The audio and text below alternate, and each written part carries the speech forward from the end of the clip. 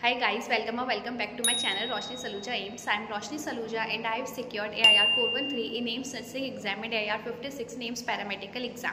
So I have got so many comments and messages कि दी हमें PYQs कहाँ से करने हैं, कौन से करने चाहिए.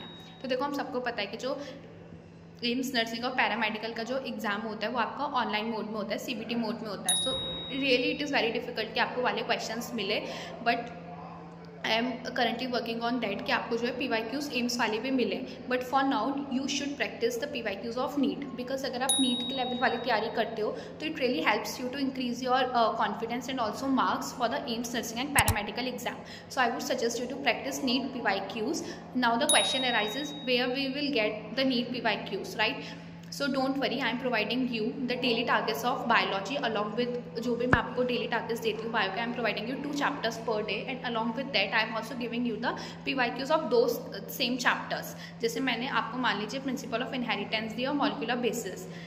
नोट, मैं ये दोनों चैप्टर मेरे साथ में नहीं देती हूँ क्योंकि I know it's very tough. I give you according to the balance कि ठीक है ये वाला भारी है तो एक ईजी देते हैं, इसका हाई वेटेज है इसके साथ ही वाला जाना चाहिए, पूरा प्लान करके मैं देती हूँ. सो उन दो के मैं आपको PYQs प्रोवाइड करती हूँ, वो भी आपको 2024 नीट PYQs वाले से बहुत सारे ईयर्स तक आई एम प्रोवाइडिंग यू.